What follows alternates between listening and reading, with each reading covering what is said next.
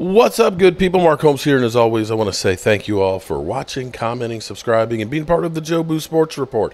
Without you guys, as well as you ladies, you know that this literally does not work. I hope everybody's having a great day.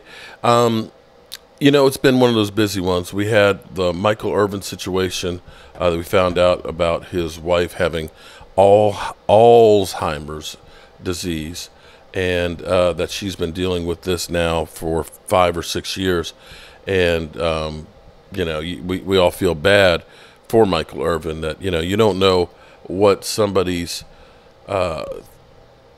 burdens are to hold. And that's a major one, and you feel bad for Michael Irvin as well as his wife and his family. And, you know, so we had that going on. We ended up signing the UFL linebacker, Willie, and other things that are going on. We find out, of course, that Trey Lance is not looking as good as advertised, and so on. I also came across something that was really, really interesting to me that I missed a couple of weeks ago on the Pat McAfee show. He was talking about the NFL is going to experiment in preseason with not using the sticks.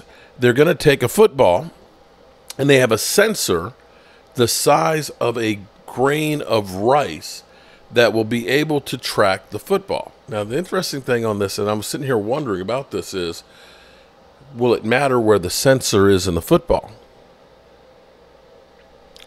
So here's the thing. If the sensor's on this side of the football, and suppose this side of the football goes in, or what if the sensor is right here and this part of the football is just enough, but that's not enough? How's that going to register? Ooh. Or is it sensing the whole football, that it like electrifies the whole football, that when it goes to, you know, I don't know. I'm curious. I would love to know how that's going to work. But, you know, if you've played football, you've known always of having to deal with the chain gang that's going through there, and, you know, if the links and stuff are messed up and things. But this may be something that's good to help the Cowboys, because we've had calls that have gone back there we looked at and it's like, bro, that looked like a touchdown, or that looked like a first down, and the spot was bad. Now, it'll be weird to be looking on the sidelines and not seeing the sticks. And my question is, will you have the sticks there as a backup? Because what if because, you know, we've had situations where, like, the wireless headsets stop working in stadiums. What if the grain of rice size sensor stops working? Is there a backup? These are questions that I have. But let me give you an example of what I'm talking about, how it could actually help the Cowboys. Forgive me here. I want to give credit where credit's due. This is a video from 2 years ago from Taking On Sports podcast. And he goes through here. Now mind the language on here, on this call. Now, all right, let's just dive right into it. Let's just dive right into it. Here on 4th and goal. This is controversial, no touchdown call. Let's just dive right into this absolute horseshit of a call. Horseshit. There they are. They go up in the hurry-up offense. Dak is in. Everybody knows it. It appears that he's in. He's in the end zone. Look, every player's he's getting held up here. The ball comes out. And he stretches the ball. The refs blow the play dead. They're trying to figure out what in the fuck is actually going on. Excuse his language. Nobody knows. The refs are just looking around. They're all trying to get together. Billy, what do you think? I don't know. Bob, what do you think? Philadelphia ball? What? Here comes this head honcho saying Philadelphia ball. That was bullshit. Let's I mean, we're gonna get an instant replay here. Look, Dak's like, what in the what in the fuck is going on? Are you guys blind? You'll see it on the replay. Don't be hating. Here comes CeeDee Lamb in. Look, Dak Prescott knows again. And here's a breakdown of it. Look, Dak's already in there. The ball may not have crossed. Let's take a look. The ball's in. Look at the extension. Here's the one Dak thing. is in the end zone. That's clearly. Now, I'm going to give a shadow of a doubt where this is where it could be a little bit off. Because what you'll notice is the football is here. And when you're looking at it, you have to understand that the camera angle is back here, which will make the line on the other side appear to be a little bit further. Now, you see him extend the football. He hasn't touched the ground. It looks like it is. It looks like it is, and it ends up being a judgment call. And you know when it's a judgment call by the officials, it never goes the Cowboys' way. It very rarely does it go the Cowboys' way, okay? So it is one of those ones that you kind of say, I don't know. Shit, I think his hips are over there. Look at ball gets knocked out there by some asshole trying to prevent the touchdown here. Look at that get in. Ball short, ball's in. Gets stood up, reaches. Even if he doesn't get in, they should have blew the play dead, which I think he was in early, so it doesn't matter. This should be a touchdown. Right, Cowboys. Look at Mike McCarthy here, dude. Okay, we can't tell if he's looking at the Jumbotron or... Okay, shout out to my man there. Appreciate that. Whoop, wrong one. All right, so this is Pat McAfee actually talking about this. So in a situation like what we have right here, we wouldn't have to rely on the officials' eyes. We'd be able to have the sensor in the football to know. Boom. Now, of course, this brings into question, what about understanding when contact is made? So it's like you're bringing in something that'll be a device that'll be helpful, but not completely. Are you going to end up putting sensors then in the knee pads so we know when the knees touch or the elbows touch or something touches, okay? But listen to Pat McAfee describe it. I think we're all pumped about it, inevitably. Pumped, excited. Yep. It's about time, some people say. Sure. But what makes football football are the little minor details that you can only see in football games. And we made it to an era where the internet and apps were streaming NFL games to the tune of like 20 million people on Thursday nights. And in the first game of the streaming era, during that game, the most antiquated, archaic thing that football has made an appearance. And that's chain gang. Ever since you're a little kid, playing little youth football, parents are putting on pennies and dragging these things around. And whenever you put them on top of each other, the chains would get all intertwined. And you had to have a Terrence Howard-like brain to get it undone. And if there was a little bit of one, is now first down 9.5 yards, or is it 10 yards? Now, we need those chain links absolutely separated. And then as you get into high school, obviously those are refs and they're bouncing around. You get to know these people that are part of the... You get to college, holy hell.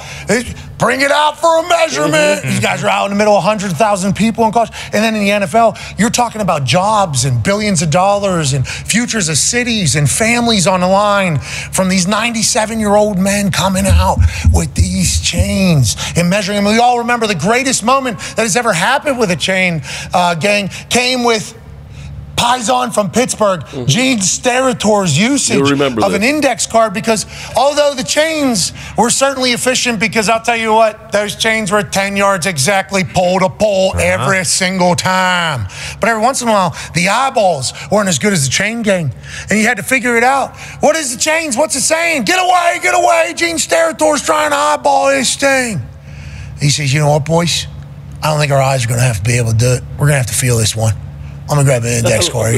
You want to see it? Is that what you said, Dak? Look at it. You're right. That is. Excuse me. Excuse me. Yep, I did that shit. First down. 17-17 in the fourth quarter. Man. AJ, they're eliminating those. Lasers in the ball, sensors in the ball. It's going to be tested during the preseason and inevitably get implicated into the regular season like we all thought. But it was a hell of a run those chains had, AJ. And I know you would have something very special to say as a guy who obviously loves the football. Well, how many players have been injured over the years because the poor chain gang guy isn't paying attention? Someone's coming flying in the sidelines and they don't drop it, and all of a sudden their leg snaps on one of these pulls. Like, that's one of the things I think is great that will possibly get out of the football game. Yeah, now, see, I thought you were maybe going to pay tribute to the chains, but instead you added another problem that these yes older folks... I hate watching games when that continues to happen. I'm like, watch the game. If you're part of the chain gang, you need to be watching at all times. You better. There's a lot of pride in a lot of the guys and girls that are holding those chains, but there's some people who get a little bit too comfortable. Oh, no. Here's a little bit of a, oh, no. First down's 8 yards, I guess, tonight, boys. Yep.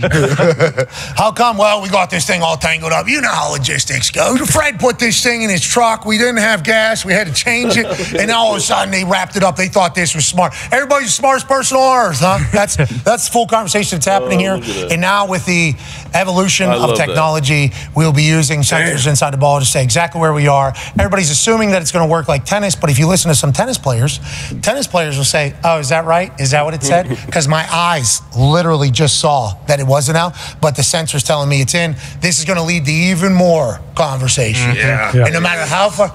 Here's the first one ever, obviously, here. And these are the first guys ever that created... Wow. The guy in the middle, the guy in the middle actually created the hand swipe to change the downs. Yep. Yeah. Is that Joe DiNardo's dad? So will the down market still be there? Yeah, what's it going to look like? That's Frank Furco. I hate this. I don't like this either. I hate it. I mean, But will they be there though, so we can at least can people look at it? They should still be there, right? Like, because obviously They're gonna have to be there as a technology. backup. How are we going to know what down it is? Ball to ear. So like mascots? Yeah. Like, who announces what down and what the distance is? Do the refs know, or is it just They're going to pop have up to on have the number Right. at least at the line of scrimmage, right? They're going to have to have. James will They be a got backup if this is a success. I mean, that says. what about the drama? Okay. Like when Gene pulling that in there, Bring the chains out. the players, when you're on there trying to get a peek, you see it and you get that. It's true though for As a TV. fan, Though, how do you- think how do about you it. sit at TV wants that there. Say if it's 3rd and 9, how do you sit at the sticks? Now I'm over here Yeah, that was a quick. thinking, trying to count every line. Yeah, Oh. Sticks got to be there. Gotta It's have, gonna It'll be there as a backup. Sometimes you Yeah, come well, up they with have, something because new. they'll have to have something and that is with the... Right? They just won't come out and measure with the chains, but they still should be there on the sideline, I think. Remember, Bill and Bel- so people will still get hurt, I guess, by the guys not paying attention. Part of the game. So we're maybe not no going to fix quarter. the injury part of it. What did Bill and Raj were talking, I don't know if it was during their I'm sit down betting with that this is cards going to be or kind of like instant replay. some other time. But I guess Bill Belichick has been pitching for like 20 years. We need a camera on the first down line. That was the sit down. We need a camera on the end zone, and we need a camera down each sideline in every game. If you want to use it, fine. For TV. they have those. If not, we don't care. This is what needs to happen, and put it in a place where it can't get blocked by a wide receiver or a corner or a tight end or anybody on the outside. Like, we just need, I think that is the answer. Like, and then you can have the humans that are still, I'm going to go against what everybody's saying here, and I appreciate the football purism that's taking place. I'm 100% okay with us not trotting that fucking thing out there. No doubt. Ever again. I'm very okay with that. I'm bummed out that football's losing a part of football lore, but this is only going to add even more questions. Because as soon as I read that it was sensors, I'm like, oh, so who's telling the sensors? Right. Yeah. You know? Who's telling us? Who's And telling? they're going to fail at some point. Technology fails. They're going to have to go to the backup, and we're going to have a chain gang crew, And with the- trot out there, and they're not used to doing it anymore too because they've been taking it easy. They're trusting the science, I guess, or the technology so far. And with the scripted conversation, Bingo. What about the most important? the Chiefs are going to pick up Chiefs are going to pick up a 4th and 5 with a 3-yard gain. Yep. And people are going to be very confused. Yep. And everybody's going to go crazy. And Patrick Mahomes goes, I didn't tell him to do it. Why you hate me? Don't hate me. You wouldn't take it first down? was. What do you want from me? A sensor, laser? You smarter than that? Sorry. You Terrence Howard? Okay. That's what Patrick Mahomes All is. right, Most we're important we're- first We're down. going to They can use it on the goal line? But What about a I'd like to hear how you guys feel about the idea of getting rid of that. That's going to be interesting to see how it's going to work, because I still think you still have to have it on the sidelines. You don't just say, okay, we're done. We're going to rely totally on technology. You got to have a backup on that. All right, good people. I hope you all are having a great day, and we will see you soon. Peace out.